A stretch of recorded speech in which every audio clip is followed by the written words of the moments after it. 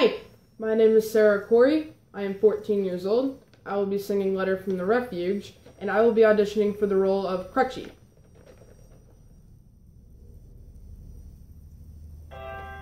Dear Jack, greetings from the Refuge.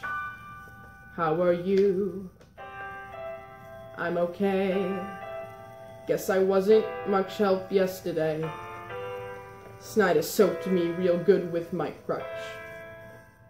Oh yeah, Jack. This is Crutchie, by the way. These here guards, they is rude. They say jump, boy you jump, but you're screwed. But the food ain't so badly so far, 'cause so far they ain't brung us no food. Huh? I miss the rooftops, sleeping right out in the open in your penthouse in the sky. There's a cool breeze blowing, even in July. Anyways, so guess what? There's a secret escape plan I got. Tie a sheet to the bed, toss the end out the window, climb down and take off like a shot. Maybe though, not tonight. I ain't slept and my legs still ain't right.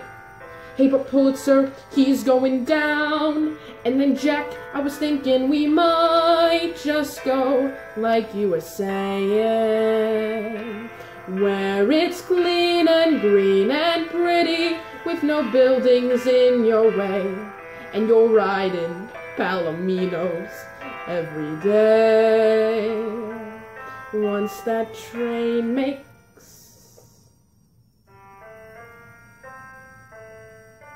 damn this place. I'll be fine. Good as new. Oh, but there's one thing I need you to do.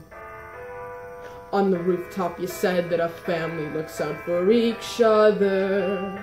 So would you tell all the fellas for me to protect one another? The end.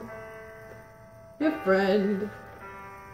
Your best friend. Your brother. Crutchie.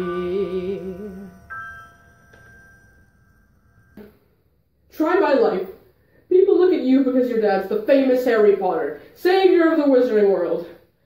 People look at me because they think my dad is Voldemort. Voldemort. Can you even slightly imagine what that's like? Have you ever even tried?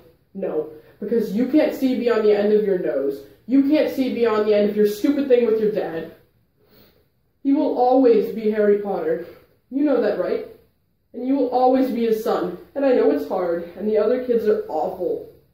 But you have to learn to be okay with that. Because there are worse things, okay? There was a time that I was excited. A time when I thought maybe my mom hadn't gone sick. Maybe my mom wasn't dead. But no. Turns out, she was. I'm still the child of Voldemort, giving sympathy to the boy who never gives anything back. So I'm sorry if I ruined your life.